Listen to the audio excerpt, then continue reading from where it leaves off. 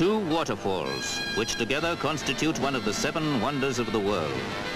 Niagara Falls.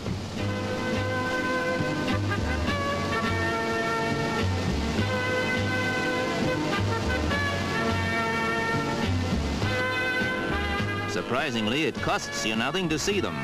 Nobody's fenced them in. They're not out in the remote wilderness. In fact, Niagara Falls are right in town. You can see them from the street or from your hotel window, where you go off to sleep with their roar lulling you to rest. But America is full of such surprises.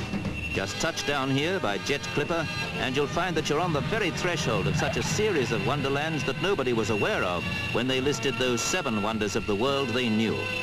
The major cities of America are mostly on the coast or on the shores of the Great Lakes, so the interior of this great continent is still nature's playground.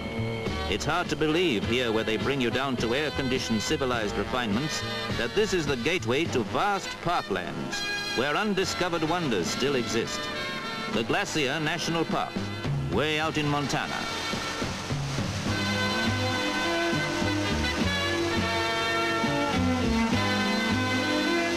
We're up among the Rocky Mountains. These are young mountains, and it took only a few million years for this spectacular beauty to build up.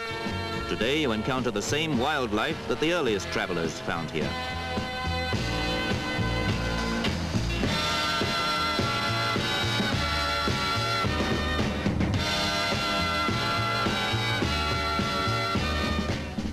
A motor car is of little use here, where you need a horse to see the scenery. Only on horseback can you get off the beaten track and take things in at the right rhythm and pace. The horse is an essential part of such an untamed place.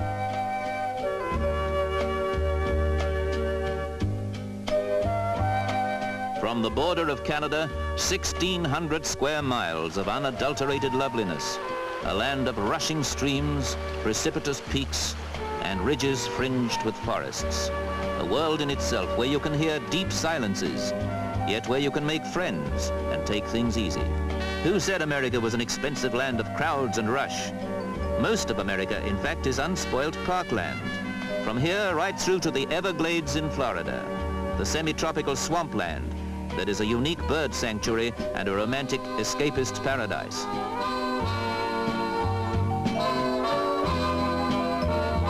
Nobody has told those lazy alligators that this is a breathless, fast-paced country. Yet the fact is that big cities like New York, Detroit, and Chicago are civilized anomalies in a huge subcontinent that, for the most part, belongs only to nature. Here, man has simply built walkways, the better to take in the natural scene and to preserve it against our intrusion.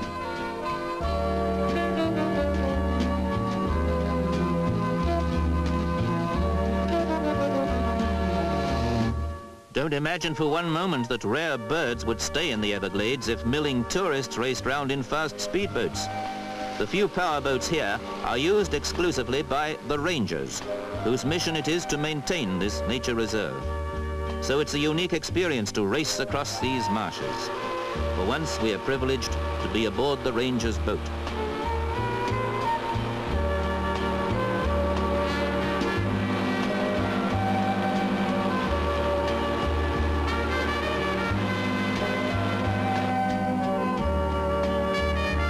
One thing is certain, whether you're skimming across the Everglades or setting up caravan camp in Yellowstone National Park, you are deep in nature's wonderland, in tune with your origins. Early explorers actually called it Wonderland, this wildlife sanctuary, the greatest there is, which stretches from Wyoming into Montana and Idaho. You could spend a month in Yellowstone and see something new and exciting every day.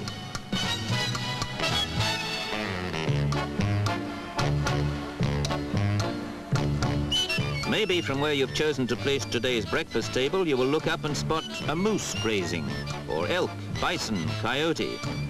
Of course, you're bound to see bears.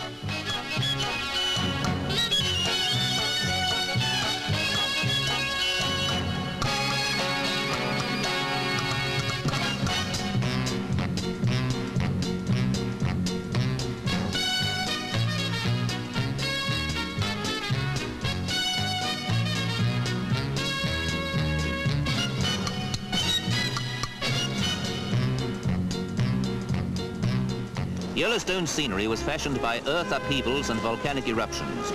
And today a myriad hot springs and geysers remind you of that fact. There's one geyser that erupts approximately once an hour, day and night. Old Faithful, she's called. Just watch her blow her top.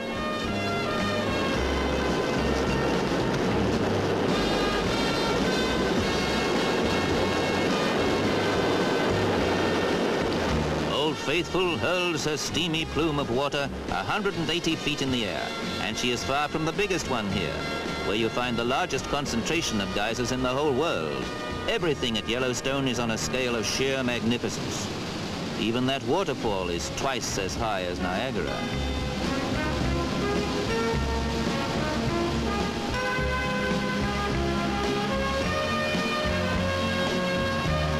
But Yellowstone's canyon, exciting in itself, is but a prelude to a phenomenon 500 miles away in Arizona, the Grand Canyon, where the Colorado River has gouged out a preposterous valley 9 miles wide and 1 whole mile in depth.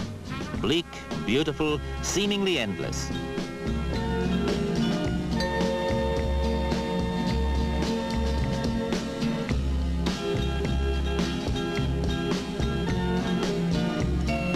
Strange that so vast a panorama can lie out of sight and then suddenly provide you with such an unexpected view as this.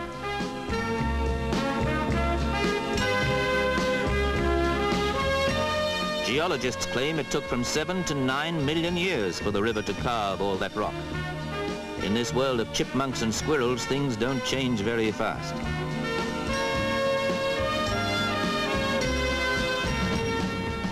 No, things don't change fast in America's vast parklands. You'll even find Hopi Indians matching the mood of the wild country with their dance.